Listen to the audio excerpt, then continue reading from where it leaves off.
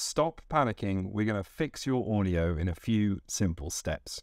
It's happened to all of us. Either we've forgotten to press record on the recorder that we're using to capture our audio, we've forgotten to plug the microphone into the top of our camera, leaving us with the inbuilt microphone. The weather's just been absolutely horrific and you can't understand what's being said. Or maybe you're filming in a factory and there's loads of background noise and your audio's just useless. Losing your audio can be a filmmaker's worst nightmare. And believe me, I know that absolute gut-wrenching feeling when you realize that your audio is no good. But fear not, because in today's video, I'm going to show you a little known product made by Adobe, which is going to solve 98% of your problems. And it might surprise you to know that I'm not actually recording the audio for this video on this microphone. We can put that up and out of the way. I'm actually recording this audio on my iPhone. Let's jump onto the computer and I'll show you how to do it. And believe me, it's really, really simple. Like, couldn't be much simpler. So this whole system is in beta, Adobe Podcast Beta. They haven't quite finished it. They're basically using all of the recordings that we're uploading to try and make the product better. It already does a phenomenal job if you're at a pinch, but it does still need some work. So the first thing you're going to need to do is go to podcast.adobe.com and request access. Once you're here, you just need to fill out this form and press submit.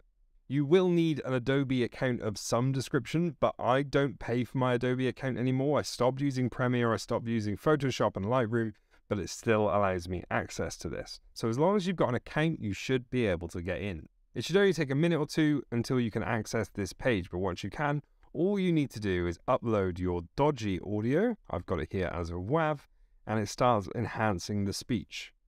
I've used this a lot of times in the past couple of weeks, and it really saved my bacon when I was filming a wedding. Essentially, I mic'd up the best man, but the mic slipped down into his shirt and ended up being roughly at his belly button.